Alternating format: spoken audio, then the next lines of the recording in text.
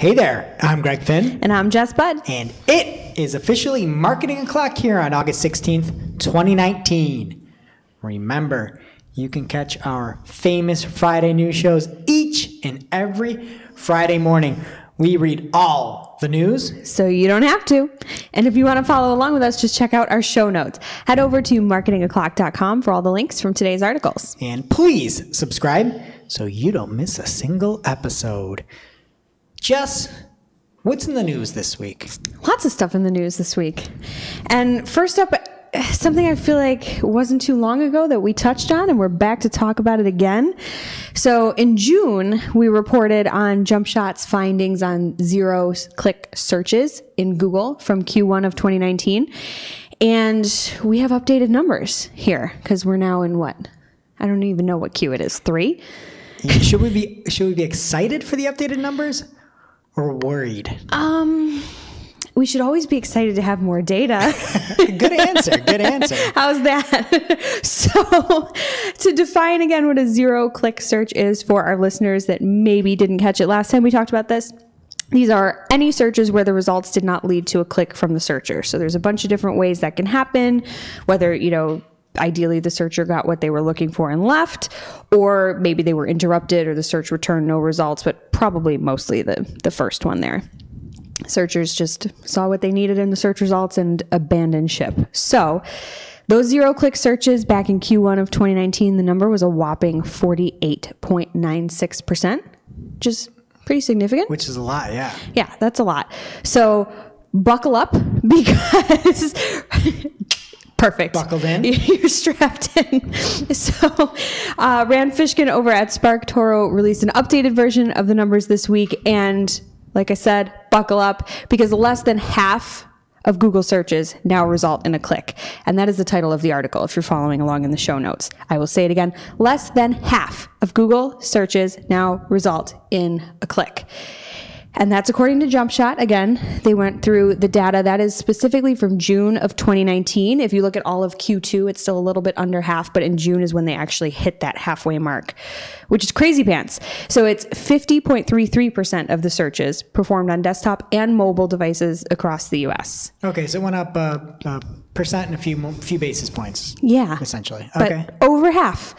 So this is concerning for site owners, obviously, because we all want, traffic coming from search. That's ideal, I think, for most people, wouldn't you say? Ideal for most people except for one big company that starts with a G. Yeah, that would, let me guess, Google? I was thinking Greg Corp. our servers just can't handle it. Well, Greg Corp, if you follow their lead, you might be in trouble with the government. I shouldn't say in trouble, but the government is looking into whether a monopoly is, quote, potentially abusing its market dominance in one field to unfairly compete in another. And that's interesting because they are, looking at this from a perspective of Google's market share on searches that are going on, and poor DuckDuckGo, I don't have it in front of me, but they got like 0.4% of all searches performed. I'm back on the DuckDuckGo wagon. DuckDuckGo. I'm back. DDG for all. DuckDuckGo. Yeah. Hashtag. I just got the tattoo last week. Ooh, I'd like to see that. We should put it in the show notes. Just kidding. It's not real. But the interesting thing too, and we'll talk about the congressional panel in a second because I have something interesting to read. But if you remember back when we talked about this in June, the numbers were of the searches that were leading to a click, still 12% of those search clicks were going to a property that was owned by Alphabet, which is Google's parent company. So, Maps or even Google Images, things like that, that's a pretty significant portion of clicks in search going from Google to a Google-owned property. So that tidbit aside, back in July, a United States congressional panel asked Google some very direct questions with, I kid you not, literal checkboxes for yes or no. They wanted a response from Google. I mean, that's like elementary school. Was there a reCAPTCHA on those checkboxes or no? I am a human. Well, Google found one of those to, quote, not be susceptible of check the box answers. So I'm going to read the question and then I'm going to read Google's answer and then we'll just leave it there for a second to marinate. So one of these yes or no questions from the congressional panel said, of the total U.S. mobile and desktop searches that occur on Google search, is it true that less than 50% result in clicks to non-Google websites? Yes or no, right? That's what they wanted. Just a yes or no. Correct. Yeah. Google didn't answer that. Here's what they said.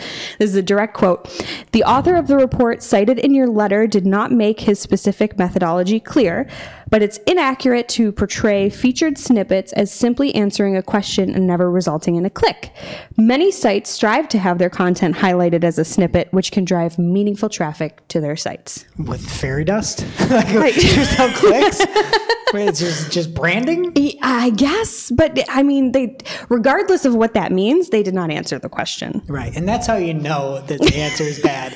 When it's somebody up there and you're like, no offense, but you know you're getting offense. Right. Coming next. Exactly. You can't start something like that. And when you ask a yes or no question and you immediately tangent off and juke one way, jive the next way, you know the answer. Right. I know what the answer is. The answer is no. It's got to be. Of course, they never checked a box, so we'll never know. So that's a whole thing, and I feel like this won't be the last that we hear from this saga. But as far as trends that they outlined in the article, because again, they did update the numbers, it's pretty similar to what we saw back in episode 75 in June, but a little bit more pronounced here as the year progresses. Paid clicks are on the rise. That's clicks to paid ads. Zero click search results, again, on the rise. Organic is the thing that's dipping, and all of this is especially prominent or clear on mobile versus desktop. Desktop's still trending in this direction, but the lines are almost flat on the chart, but on mobile, you really, really see some of these differences. So definitely check out the full report from SparkToro. There's a lot of good info in there, especially if you read the last one. This is a good update, but man. And I think you meant the answer was yes. You said that the answer was no. Oh, and yeah, what the did question. I say? Of the total U.S. mobile and desktop searches that occur on Google search, is it true that less than 50% result in clicks to non-Google websites? Yes. I meant yes. That's what you think. Okay. So if they have to ask you the question, that's going to be your very unformed response. Yeah. The panel should be reading this article here, actually. Hopefully they're listening. Do you think Congress listens to us? I mean, I know so. I know so. All right, next up, we are going to keep it on the Google side from a tweet from Google Webmasters at Google WMC, formerly Webmaster Central, never changed the Twitter handle. And what they said is, we've been asked if third parties can host content in subdomains or subfolders of another's domain. It is not against our guidelines. But as the practice has grown, our systems are being improved to better know when such content is independent of the main site and treat accordingly. Overall, we'd recommend against letting others use subdomains or subfolders with content presented as if it is part of the main site without close supervision or the involvement of the primary site. All that to say, Google is saying you can syndicate content, you can come in and rent this. It is not inherently against guidelines, but they'll find you if that's the case. That's basically what they're saying. The TLDR, that's what it is. My question here is, I'm going to go back to last week's take of the week. How come you can't do this with links? Excellent you can question. go in and you can find if a certain subdirectory is leased out to somebody, but you can't do this with links. I don't really believe you. That's my initial thought. It's like, I get maybe some of the super egregious things. You have some subdomains, and that'll raise red flags. You've got subdirectories, and that's just basically a folder. So it'd be marketingclock/awesome/. I want that folder. Yeah, I don't know. So that came out, and then of course what people thought of is, well, there's a lot of different sites out there that use the subdomains. So let's say you're a WordPress or you're a Blogspot. Many times, again, it is awesomeblog@wordpress.com. And so I re-jumped on that and saying, well, is this going to be the case? Is there going to be issues with it? And Danny Sullivan, using his @DannySullivan Twitter handle, said, no, in cases like that, it's typically pretty clear that someone's individual blog is actually their blog, not that it's part of some other site. So I guess for the bigger sites, do that. If you're going with some startup or something on your own, it may be less clear. So again, hopefully this is good that Google can find this out. I'm just not buying it. So you don't buy which part of it then? No. What I'm saying is that when people are participating in many of these spamming activities, generally speaking, it's because it works. And it's not a causational thing. It's more correlative.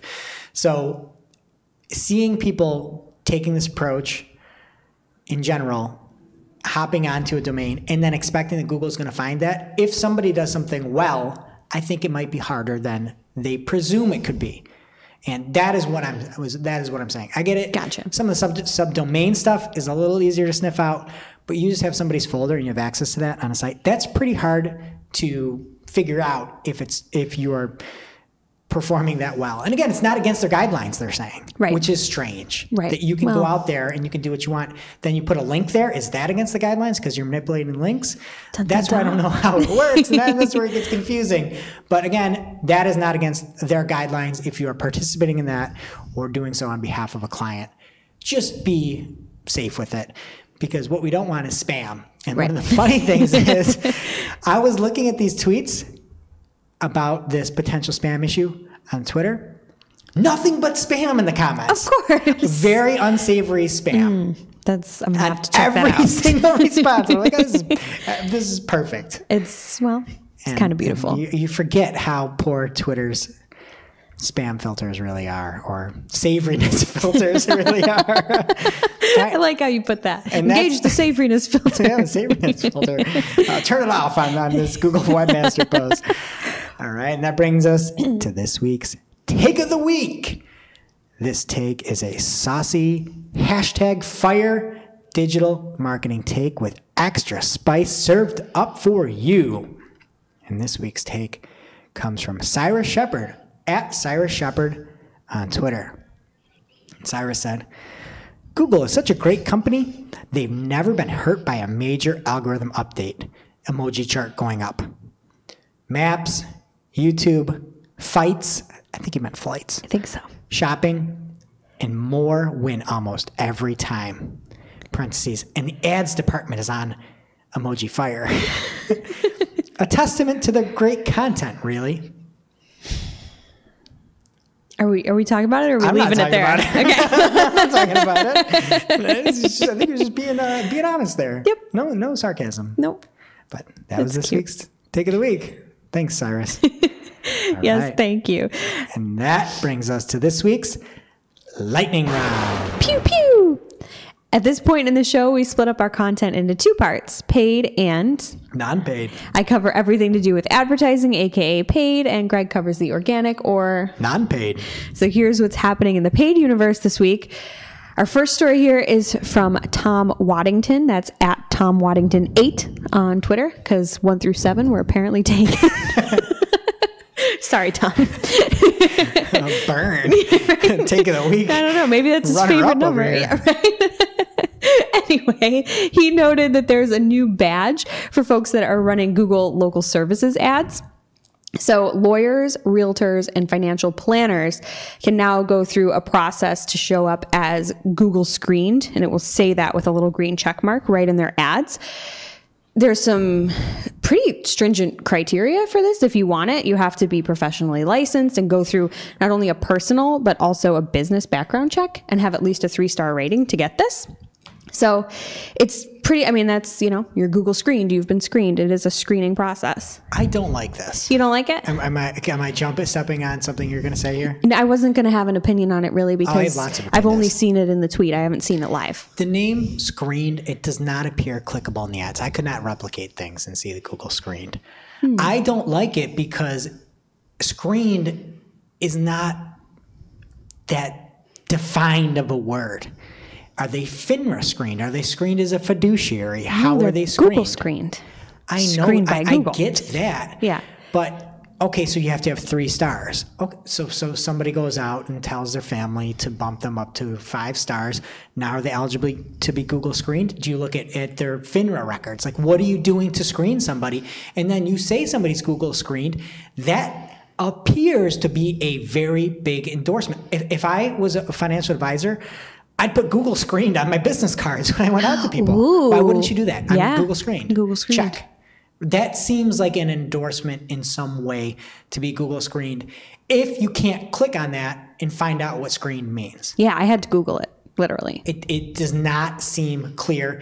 And I want the exact definitions of what does not make the cut for Google screening and what does make the cut. Well, the muddier thing too is that, and I might be getting this wrong, but one of those 3 categories, and I'm pretty sure it was financial planners, they don't even have to have reviews, so they get past that 3-star rating thing.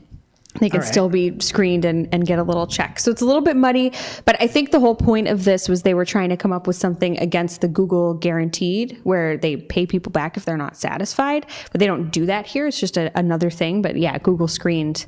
I don't know. I'm going to put that on my business card. Well, we got to get screened somehow. The other issue I have with these services, and I whined about it, just to be completely blunt, about Twitter verification, where it's closed now. And then as soon as you have something Google screened, it needs to be kept up, because the minute you let people become Google screened and then you delay or stop supporting it or slow at doing it or give people the runaround or are not upfront as to why people didn't get Google screened and let them fix something if there was an issue with the form, it becomes a big detriment. And I just don't like the fact that it looks like an endorsement, and I just know how some things are not supported. Like Google Plus, when they launched that, the support was horrific. They don't know how to support things well. Google Ads, horrific. Everything that they do from Google Drive, I accidentally paid for a professional extra subscription for something and tried to revert it back within like 15 minutes of doing it. The service is atrocious. Phones, they don't know how to deal with customers. And the fact that they're out there screening makes me nervous.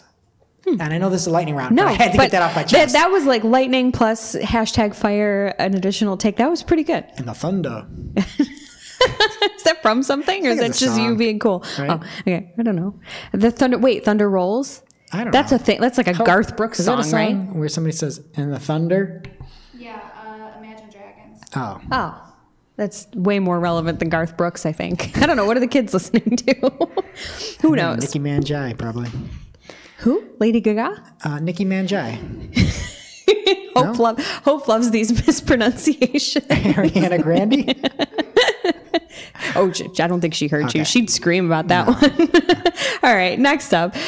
Google very quietly releases item ID targeting for smart shopping campaigns. This is from salesandorders.com. Their team picked up on the item ID as a filter option when they were setting up a campaign. They looked around for an announcement from this and couldn't really find one. I couldn't either. Apparently something was released in a newsletter, though, that explained it. Basically, if you're setting up a smart shopping campaign and you want to include or exclude certain products, there's many ways to do that, like category and other fields, but item ID is now an option. So it's handy. Yay. You know, more options are better than less. I believe it was active before for non-smart shopping specifically, but now it's smart shopping. For smart shopping. It was for shopping ads and now for smart shopping. Yeah. So yay. And you know who else is saying yay this week, Greg? Dramatic pause.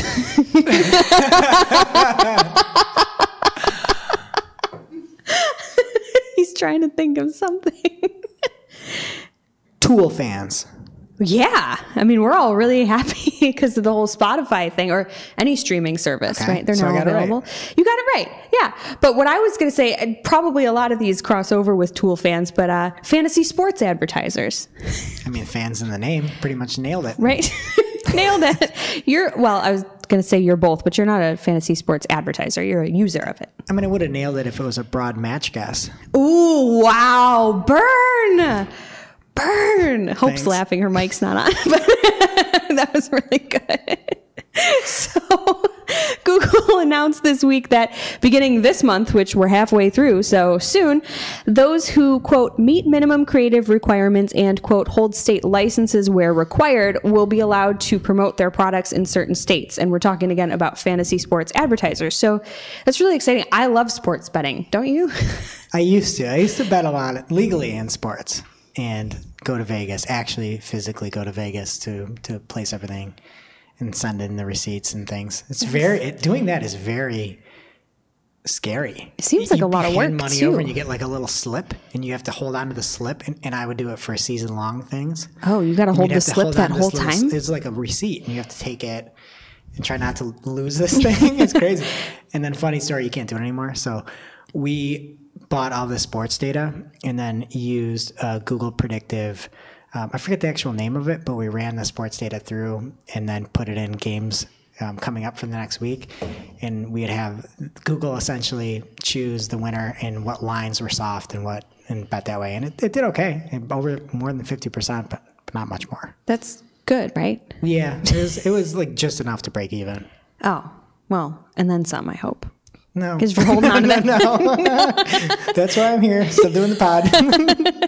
Fair enough. Well, you can now search for more ways to do your sports betting because it might show up with an ad, which Yay Team paid. So something else that Tool fans might be really into this week is a story from The Verge. Facebook movie ads will now include ticket and showtime details. So that's exciting for folks that are advertising that. Another cool thing that Facebook added was what they're calling premiere reminders. Wait, why do Tool fans like this? Because Tool fans like everything because they're cool. Tool fans don't go to movies. Probably not. I just was looking for a segue. It was perfect. No. Yeah, I love it. Best segue ever.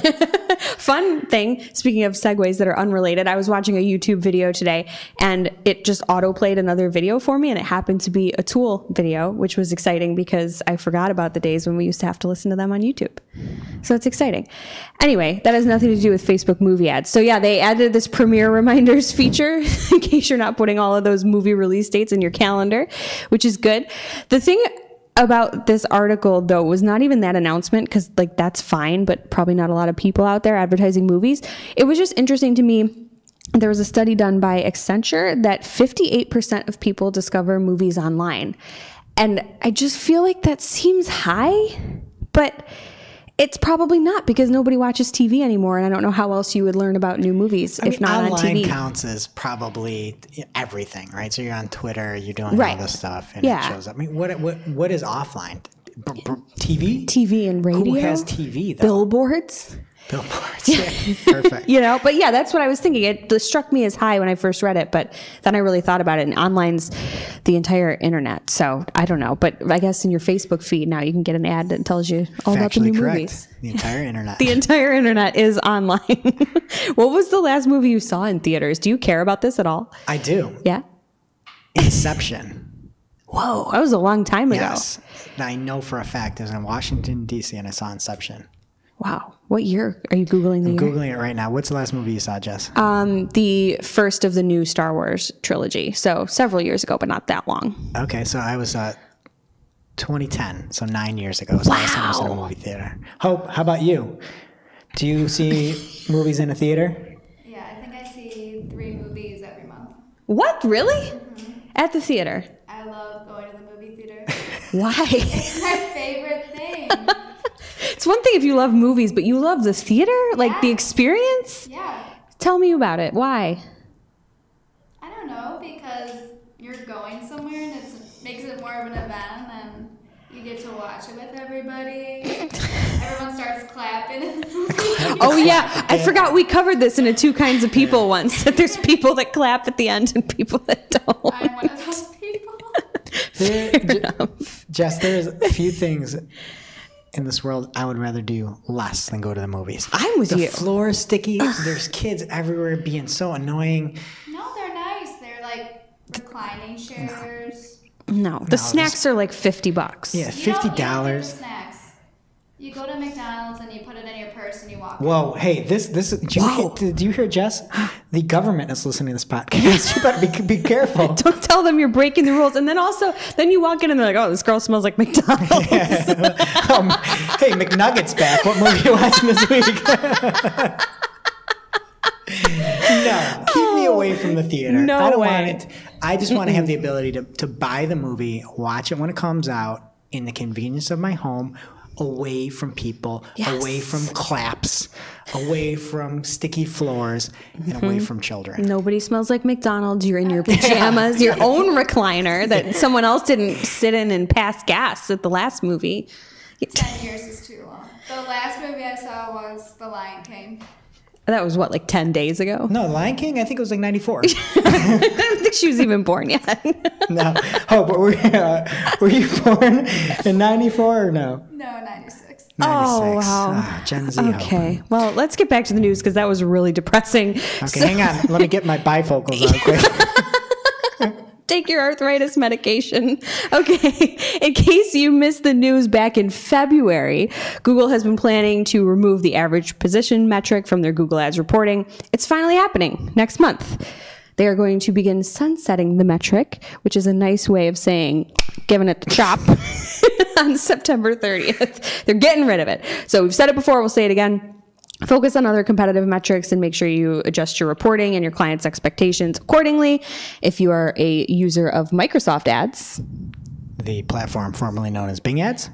they announced, I think maybe a month ago or so, that they're keeping that metric. So unlike Google, they're keeping it. I love it. So yeah, You go Microsoft Rebels. advertising. Absolutely. All right. And finally, another announcement from Google. Optimization score now includes shopping campaigns. So Yay. exactly. Friends, your optimization score and recommendations help you prioritize the most impactful actions to improve your performance in your account. Did you say that? No, I didn't. Okay. I mean, I 'Cause I was said gonna it. say. No, Google said that, and we don't agree. Can I go off on a tangent quick here? Please. Thank you. You're welcome. We were going through a pretty in-depth audit for a client today, and they had a bunch of English ads and a bunch of French ads in different campaigns. And they took the English ads and targeted all languages. It was a recommendation from Google, To do that? according to the client. I believe it, though. And it's like these optimization scores. What percentage of optimization scores lead to Google making less money? I would go with 0. I would go with maybe 5% max. That's optimistic. That's nice. That's you being pessimistic by saying it's optimistic. Do you know that? Is it? Yes, factually correct. Mind blown. But anyway, just because you get these, you don't just try to get a better optimization score. Try to optimize your account. Right. Especially because this optimization score is account wide and everything behaves differently. So if you're trying to get 100, anyway, if you care or you pay attention at all to this or to your recommendations, shopping campaign data is now included in that, and you will be getting recommendations for shopping campaigns as well. So yeehaw. Great. That's it for paid. Lots more from Greg. Let's go into non-paid. All right, this week in non-paid, our first article is from Digiday, and YouTube is testing new members features. And I'm going to read this quick. And I'm taking credit for all this, by the way, just to let you know. Okay.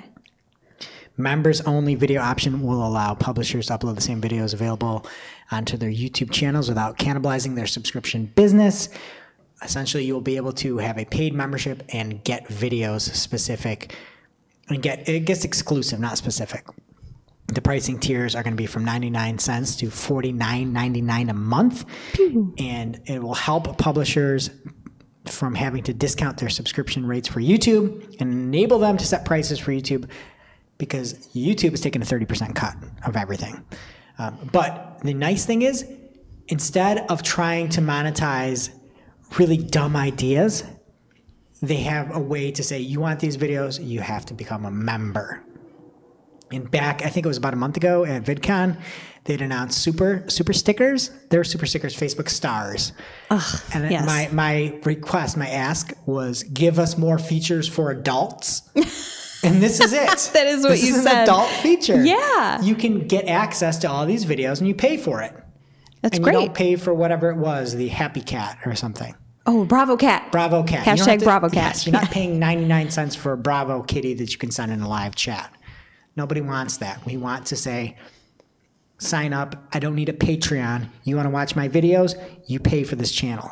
And that is what we got. So thank you, YouTube. Yeah. Did they? And thank you, me. Just Yeah, to be really. I honest. was going to say, did Thank they me. like give you any? Are you part of that 30% cut that they're taking? You should be getting at least a penny. I should be getting 30% of the 30%. I'll call them. Yeah. I'll put in a call. And call a mathematician while you're at it too, so we can figure out how that works. All right, next up this week is Google My Business. And hotels can now add services and amenities. So if you've got some fancy pants things going on at your hotel that you want to show, please go for it. And I just have one request for all those folks. I want this to happen. You add this into your amenities, and then you follow through. How do you Everybody has to put in this amenity. Free Wi-Fi. Oh, And then you just have to do it. yeah. I hate paying $10 for Wi-Fi at a hotel. Yeah, that's stupid. And it's always the expensive hotels too where you know. do that. Like, please, it already costs enough to stay here. Yes. So just do that, and then free Wi-Fi. That's what we want. Free Wi-Fi for all 2020. All right, next up from TechCrunch, Sarah Perez over at TechCrunch has an article called Twitter's latest test lets users subscribe to a tweet's replies. And what you're going to be able to do is if you like a thread in particular, you're going to be able to subscribe. If this test takes off and it turns permanent, you can then get notifications anytime something goes on in the thread, even if you don't participate in it, which is nice. That's really nice. I was just thinking about this the other day. There was a thread started by Amalia Fowler about some issues with Google Ad support. I did contribute a little bit. I think you contributed a little bit too. I did too. I saw it. ranted. I always take the opportunity, as do you. But it was about issues with Google Ads reps. I wanted to go back and check on it, but seeing the notifications here would be an amazing feature. Totally. This is the things that we want with Twitter. These are the things that we want with Twitter, right? We want to be able to get more information, and there's more coming too later. I just blew up my spot on one of the next stories here. But again, great idea. I would love to use it. I want it for Amalia's post. Yeah, absolutely. Want it for everything. Test is over. Let's just have it. Yes. Done. Not really. No. Okay.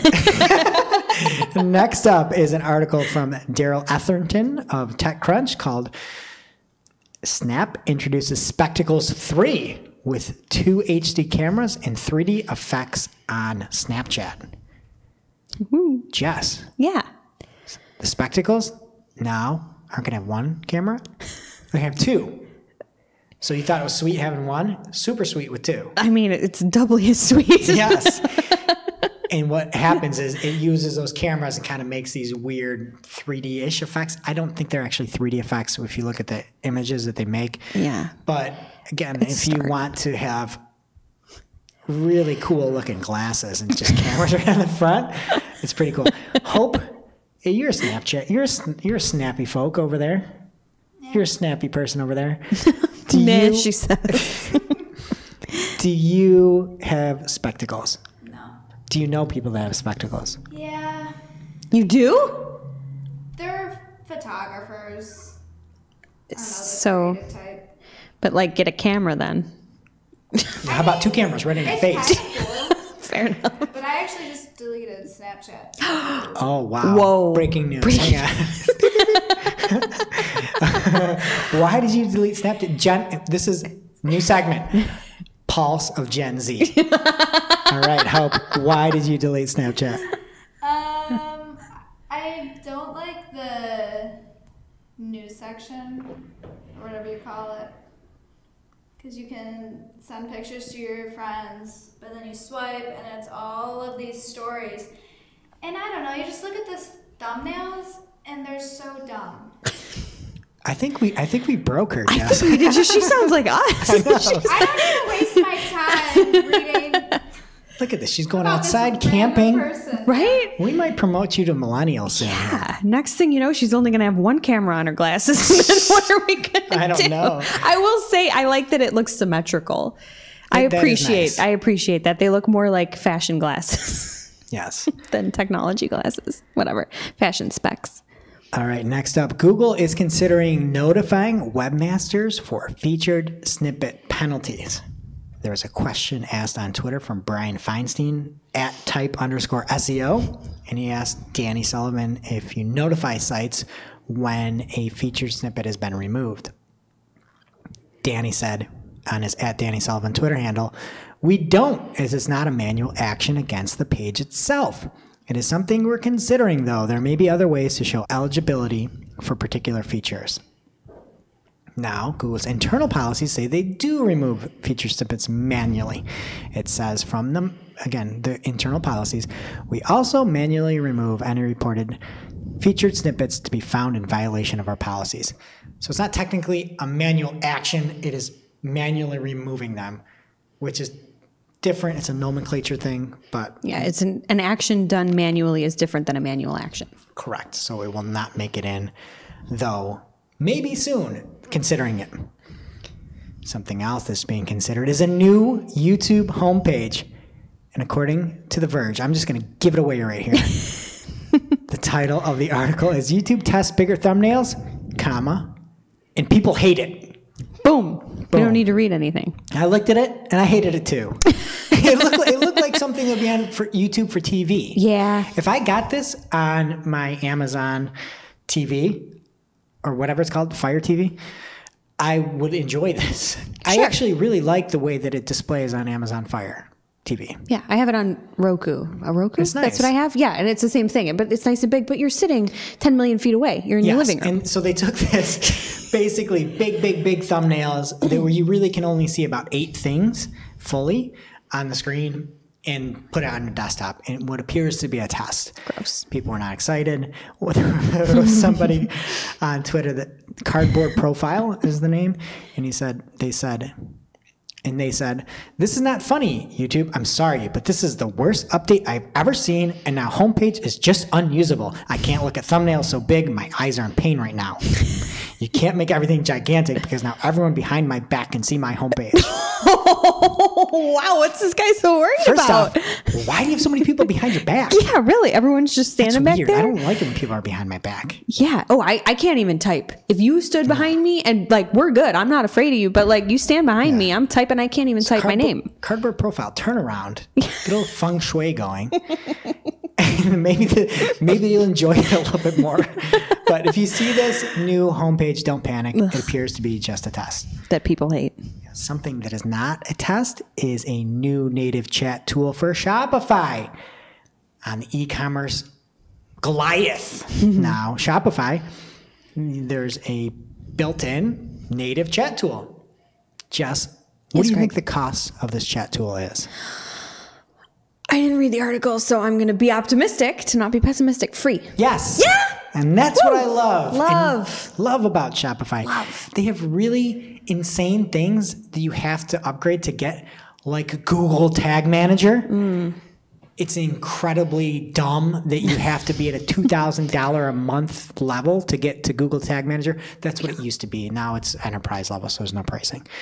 But you can get this new chat tool, which is nice. That is nice. I like love something free. things. It's kind of the anti-HubSpot way to go about it. Shots fired. All right. Next up, Twitter is testing a new way for users to follow and snooze specific topics. Again, also on TechCrunch from Lucas Metney. I love this idea. It seems to work very similar to Instagram, where in Instagram you can follow hashtags. Yep. And Twitter is looking for ways for you to get into specific topics. I already see this when going to search.twitter.com and looking and showing you can perform a search, and then you'll see some results there of things that are related to you on kind of the side, or just even baked right in there. And it's really usually helpful if you say, hey, here are other articles related to SEO and marketing. That's what I always get. And a lot of them are really good. So I use that a lot just to see these trends. If I could actually subscribe to stuff, I would love it. And then if I could snooze stuff, especially snooze stuff, that'd be great. That would be great. Hey, politics. Oh, gosh. Conor McGregor, snooze. Yes. He's trending right now. So overall, this seems like a great discovery method for people on Twitter. I love it.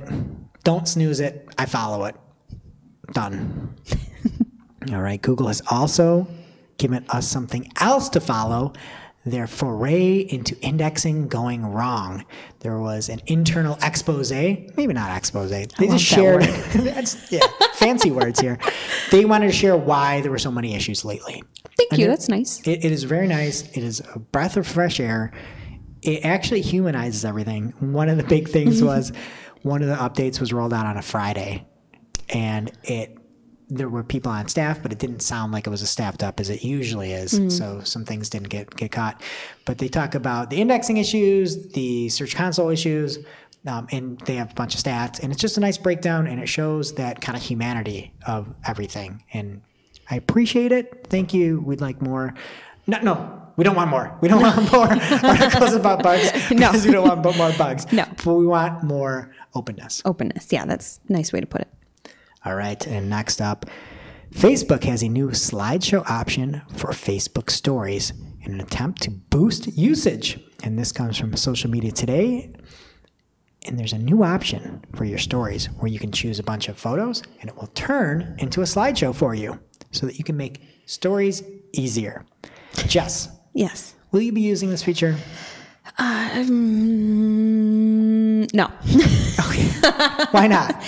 I don't use Facebook or Facebook stories. Okay. Well, unfortunately, I won't be seeing your non-existent Facebook stories because me either. It just seems like, remember when you could make a screensaver out of just all your pictures? You could probably still do that. But like that was the thing in middle school. Like, you know what I mean? It just seems like a story version of that.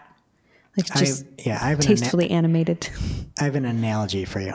Ooh, go for it. Hope in Gen Z is not using Snapchat as you and I and millennials are to not using Facebook. You know what I just learned?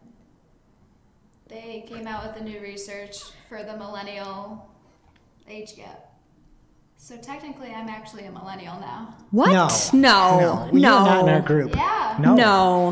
No. Did they change the age that it starts at then? Like, did they move everybody back or did they just widen the range? It says born between 1981 and 1996. I'm getting our stats department on this, and we'll have a resolution next week. The only way I could see that is if you somehow got a pass, you got a millennial card because you go to the movies 36 times a year.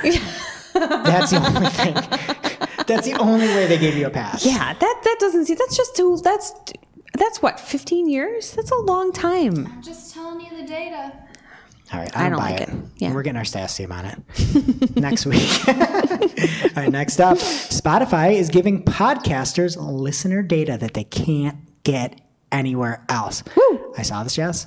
I signed up for it. Of course you did. We have a podcast. Yes, I've got the listener data though. Yeah. And it's time for quizzing Jess Oh gosh. about our podcast. Ours? Okay. Our podcast, This one here Marketing and Clock, that people are listening to right now. critically acclaimed, But we are, yes. governmentally listened to. We can or cannot confirm that. 3 potential millennials on a mic. What artists do people that listen to Marketing and Clock also listen to? Oh, wow. This is just like a common one, like our listeners have it in common. There are 5 artists. There are 5. I'm going to name them. I'm going to guess them all. I couldn't even name artists. Ariana Grande, Nope. Taylor Swift. Nope. I'm just picking like popular All right. people. The Beatles. Nope. I'm Is it my turn? yeah. Like actual artists? Yes, actual artists. We're doing terrible. Podcast. Okay. No, singy song folks. Singy songs. Billy Joel. Wow. Billy Idol. She thinks so You less picked the of it. wrong Bill. I'm thinking classics. Your true colors are coming out here. What's going to be next here? Oh, I get more guesses. I don't know. I feel like a lot of 30-year-olds are listening to our podcast. Wow. I don't know if we should take offense to that or not. I think it's offense taken. Led Zeppelin? It's the demographics. Okay, I'm just gonna. You guys are not anywhere near in the same vicinity. We've been across the Wind board. and How Fire. can we not be near it? Yeah. No, we have a very very hip set of listeners. Is do? it rap? There is some rap in there. Kanye West? No. LL Cool J. No. Lil Pump? No. All right, we're over. This was the worst idea I ever had. I love it. Ed Sheeran I know one song by him. That's Okay. Sheeran. Sheeran. Yeah. Drake. Okay. I should have guessed. Go Raptors. Chance the Rapper. Really? This might be a misspelling. The Chainsmokers? Is that something? I think that's a Yeah. band. Okay. Yeah. They're like techno. Khaled. Not DJ Khaled. Khaled. Wow. Our listeners are really hip. Yeah, they're really hip. They're hipper than you and I. Yeah, they're... Wow. All right, now the gender. Oh, I'm only looking over the last 7 days. I'm going to go back. The last 30 days here. All right. And gender of our listeners. Which way do we skew? Male or female? I'd say we skew female. Hope? Male? Hope's correct. 57% male, 43% female. But if you break it over a long period of time, for some reason, we're like 49, 51. That makes more sense. I feel like it's pretty 50-50, like the world, you know? Yep. A lot of the information obviously is only based off of Spotify. So if you see things like followers or listen counts, it's only Spotify. That's true, But too. you do get some really cool information. One of the things that I really enjoyed about this is that you can see the average listen. No podcast platforms do a good job at this that I've seen. If you're on Libsyn or Anchor or anything like that, you just see plays. And you can just start that and it counts as a play. Yeah, no. But you can see the average listen. And so our last episode was 1 hour and 8 minutes long. The episode was, yes. Okay. How long do you think people made it, Jess? 57 minutes. Wow, that was very optimistic of you. 1 hour and 5 minutes. What? Wow. It's crazy. So they just, they didn't listen to Shooting the Heck then, those people. It's I believe, a kind of sum of everything. So Okay. you take the average, I'd imagine. All right. And then the episode before, I thought that might just be like, hey, it's kind of messed up. Yeah. The episode before, how long? It was very, very similar. It was 1 hour and 17 minutes. Our episode was getting too. There's a long episode. I don't know if they're not long enough or too long, but Listeners, tell us. 1 hour and 17 minutes, and people listen for 1 hour and 9 minutes. That's really good. That's really good. That's really we got good. great listeners. Thank you. That's good. I like the music stuff is interesting and all that. That's just fun to know. But that's a really good Yeah. stat. That is helpful And to us that's why you should podcast check it creators. out. Yeah. And also Pandora came out with something else too that's trying to, but I mean, Poor I'm a Pandora. millennial here. I'm not a baby boomer. So I'm not that one. That's our Pandora. parents, right? Baby boomers, because my dad's Yes. a Pandora fiend. See? Exactly. Yeah. Okay, All makes sense. He also uses Facebook. Probably not stories, though. No, probably not stories. And Friendster? No? Okay. What? All right, next MySpace? up. From Marketing Land and George Wynn, podcast listening growth continues. Mobile app usage is up 60% since January 2018, study finds. And George did not report if this survey said it was directionally, causationally directed by the growth of Marketing Clock or not. I think it was. It seems like I it. feel like he didn't say it because he didn't have to. Yeah, well said. Well said, Jess. One thing that I thought was interesting from the report itself was that 60% of folks report looking up a product or service after hearing an ad. I think some of that is because podcasters typically sell better than folks that have been so jaded in doing something for a while. And then 58% admit that they've skipped through a podcast ad. Guess what? Folks on this show don't skip. They make it. They make it all like the way through. 98% of the way through. It's amazing. Love our listeners. Yes. All right. And last up this week from the Next Web is the study shows that teens get the news from YouTubers and not news outlets. YouTubers are giving the news. According to the study, more than 75% of teens aged from 13 to 17 say it's important to keep up with world events. Yet over half of them get the news from YouTube and other social media platforms, including Twitter and Facebook. Okay, Twitter, I feel That's like. not- but- yeah. Yes. And so I was like, I'm not even going to include this. But there was one other stat that made me include this. The study, which surveyed 1,000 teens, found that 60% learned the news from celebrities, influencers, and other online personalities. We're doomed. We're doomed. Yeah. We're doomed.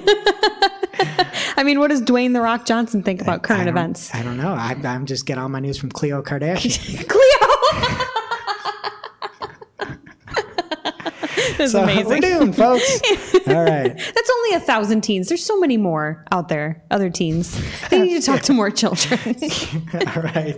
And that brings us to our real life segment. Straight out of our accounts and into your ear holes. It's time for Working Hard, Or hardly working. where we talk about what is going on in our IRL work. Good, Bad. or otherwise this week. Jess, what's been happening with your accounts lately? Well, it's time for my weekly check-in where I ask you whether or not you have the new Facebook ads interface. I do not. You do not. Okay. Well, I'm sorry for you. Those of us that do are finding it to be a bit slow. A lot of people have complained about this, and I'm complaining also. Sometimes it's just super slow. Sometimes it doesn't load at all. Several people in the office here, we've just like let things load in the background, and it takes hours and things still don't show up. So I would say that that's hardly working, but a hack, which hopefully our listeners are savvy enough to have figured out. But if not, the easiest thing to do is just revert to the old interface and things load fairly quickly. So I had an ad set in particular that I was trying to edit. I needed to edit the targeting. I was able to edit everything else in the entire campaign except this one ad set. It was just a white, it wasn't even trying to load. It was just white screen, nothing. And I said, after a couple tries, I said, heck it, I'm going to switch to the old interface, even though I've been trying not to do that. And everything loaded and everything worked, and it published, still not quickly, but quicker than the new interface has been working. So, just a hack for folks that are trying to embrace new things. Maybe we're just not ready yet. Go back to the old Facebook ads interface if you're having issues. All What right. about you? All right. And so I have something working hard this week.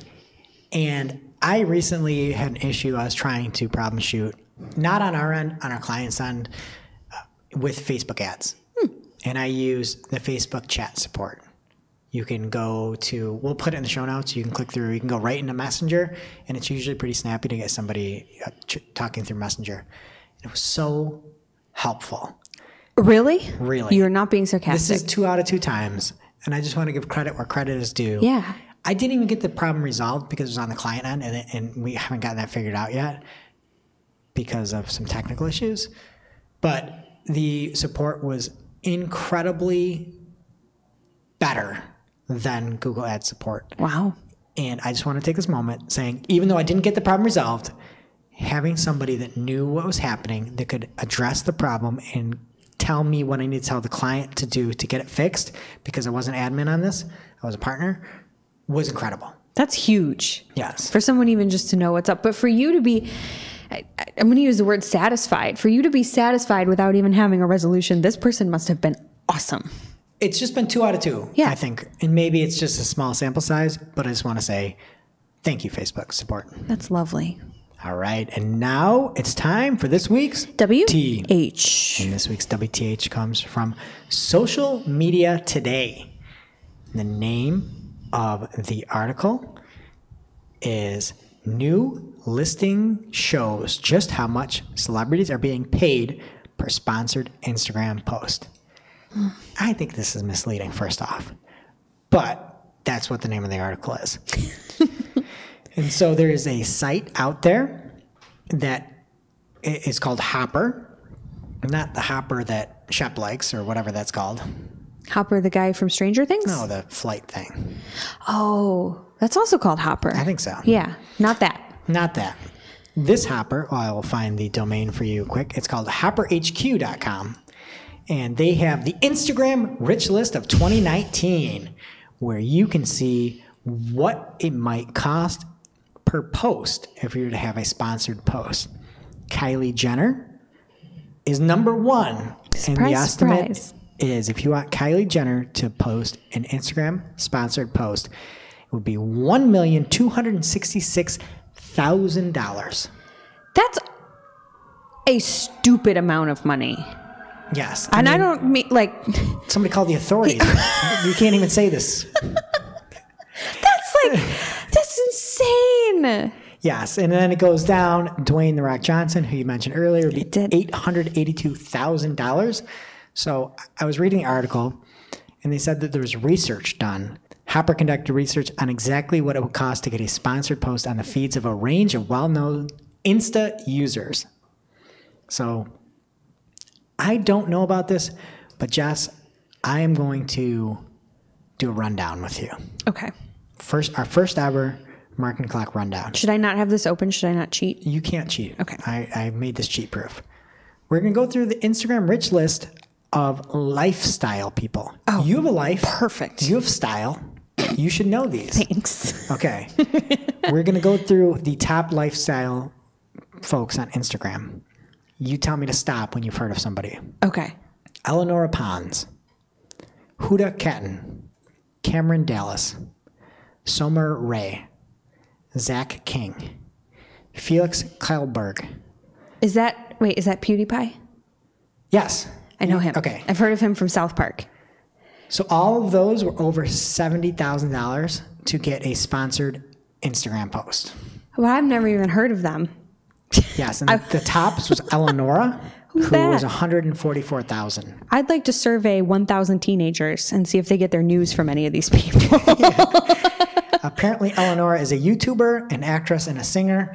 And I mean, she might as well change it away from YouTuber and be an Insta-er. I mean, because if yeah. you're making $144,000 per post, I mean, If you're you're an an Insta-er. actress and a singer, though, you don't need to start your resume with YouTuber. So she's not an actress. She might be aspiring in those fields, Okay. right? Well, to be shots fair. fired. Well, whatever. She's making think you're a little $70,000 jealous. on a post. I am so jealous because I wish people would look. You know what my last Instagram post was? It was a blurry disaster. pizza. A blurry pizza. I know what you're posting. Where's my money? I post great content. All right. And I just runner up, and I don't think you've looked at this, and I don't think you know this. But back in the day, I believe it was 2013, Yahoo had purchased Tumblr. The price they paid, $1.1 billion. Billion? Billion with a B. You know how many Kylie Jenner Capital posts B. you could get for that? You could get Like like 10. 90. That's a lot of Kylie Jenner posts. So it was just sold to Automatic from Verizon, who bought Yahoo, who then owned Tumblr, and they sold it to Automatic. So we're 6 years later.